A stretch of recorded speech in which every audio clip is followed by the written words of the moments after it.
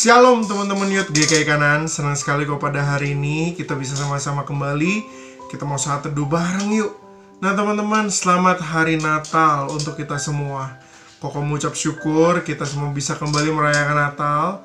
Meskipun kita berada di dalam kondisi yang berbeda, tidak seperti yang biasanya kita datang ke gereja, kita beribadah bersama-sama, tapi kok tetap mengucap syukur karena Tuhan Yesus sudah lahir untuk setiap kita. Tidak peduli apapun keadaan kita harus tetap bersuka cita. Itulah sebabnya teman-teman, mari kita mau sama-sama membaca dan merenungkan firman Tuhan, secara khusus dari Imamat pasal yang ke-11. Teman-teman, mari kita melihat ayat yang pertama hingga ayat yang keempat, lalu ayat yang ke-44 hingga ayat yang ke-47.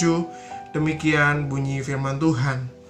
Lalu Tuhan berfirman kepada Musa dan Harun, katanya kepada mereka, katakanlah kepada orang Israel begini, inilah binatang-binatang yang boleh kamu makan dari segala binatang berkaki 4 yang ada di atas bumi, setiap binatang yang berkuku belah, yaitu yang kukunya bersela panjang, dan yang memamah biak boleh kamu makan. Tetapi inilah yang tidak boleh kamu makan, dari yang memamah biak, atau dari yang berkuku belah, unta karena memang memamah biak, tetapi tidak berkuku belah. Haram itu bagimu. Teman-teman, kita langsung loncat ke ayat 44 hingga yang 47. Sebab akulah Tuhan Allahmu, maka haruslah kamu menguduskan dirimu, dan haruslah kamu kudus, sebab aku ini kudus. Dan janganlah kamu menajiskan dirimu dengan setiap binatang yang meriap dan merayap di atas bumi. Sebab akulah Tuhan yang telah menuntun kamu keluar dari tanah Mesir, supaya menjadi Allahmu. Jadilah kudus, sebab aku ini kudus.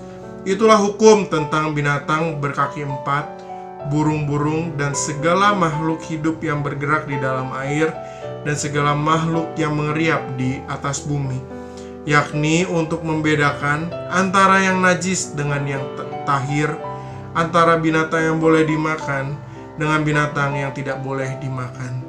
Nah teman-teman, Imamat pasal yang ke-11 ini menjadi penanda untuk setiap orang Israel waktu itu mengenai makanan yang haram dengan makanan yang tidak haram untuk dimakan.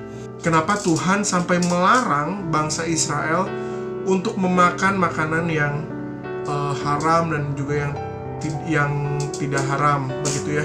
Kenapa Tuhan pengen banget memberikan kepada Israel ini satu list, ada binatang yang haram untuk dimakan dan ada juga binatang yang tidak haram untuk dimakan? Teman-teman, jawabannya satu. Karena Tuhan sungguh-sungguh rindu ingin bisa berelasi dengan setiap kita.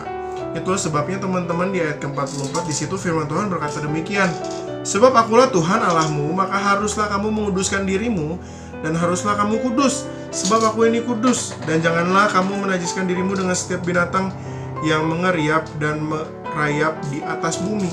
Karena teman-teman, karena kita memiliki Tuhan yang kudus, makanya kita harus betul-betul menjaga hati dan pikiran kita dan juga bahkan tubuh kita untuk tetap kudus di hadapan Tuhan.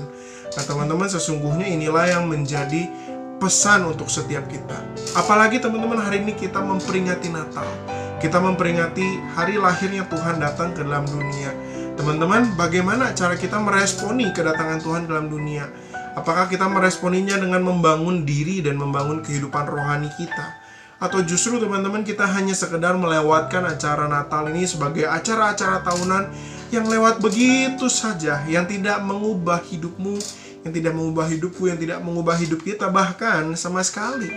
Nah teman-teman, hari ini saya mengajak setiap kita, ayo teman-teman, kita mau sama-sama betul-betul meresponi setiap apa yang Tuhan sudah lakukan, secara khusus kedatangan Tuhan ke dalam dunia dengan respon, yaitu dengan menjaga diri benar di hadapan Tuhan, menjaga diri hidup kudus di hadapan Tuhan.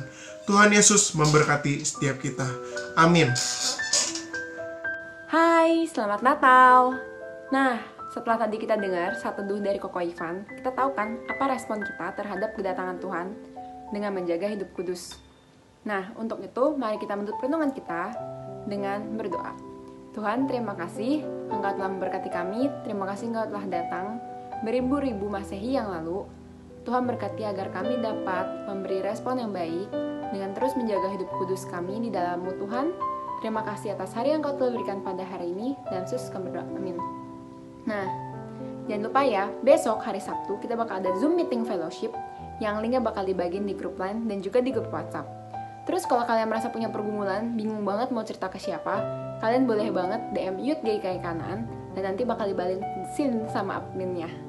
Terus, setiap hari Minggu kita juga bakal ada Spotify, kalian boleh banget dengerin ya. Oke. Have a good day. God bless. Selamat datang di obrolan santuy anak milenial. Di sini kita akan ngobrol santuy, receh, tapi berguna bagi kehidupan Kristen anak-anak zaman now. Lu pernah merasa bener nggak nih, Jen? Pernah dong pastinya. Merasa bener terus? Sifat alami manusia, Bram. Merasa benar, tidak masalah. Jadi tema kita itu, guys. Merasa bener terus, ngaca dong. Ngaca, Bram. Ngaca, Bram. Iya ya, karena memang pada dasarnya orang-orang nggak pengen disalahin. Ya makanya sebenarnya kan Tuhan panggil kita di dalam Yeskiel 36 ayat 26 ya. Di situ bilang, aku akan memberikan kepada kamu hati yang baru dan roh yang baru. Kenapa? Supaya hati kita yang keras ini mau diganti ya. Maksudnya mau berubah dengan hati yang mengasihi, yang lembut, yang mau mengenal Kristus. Nah itu yang paling penting yang sebenarnya kita harus miliki, yang betul-betul kita harus punya di dalam hati dan hidup kita.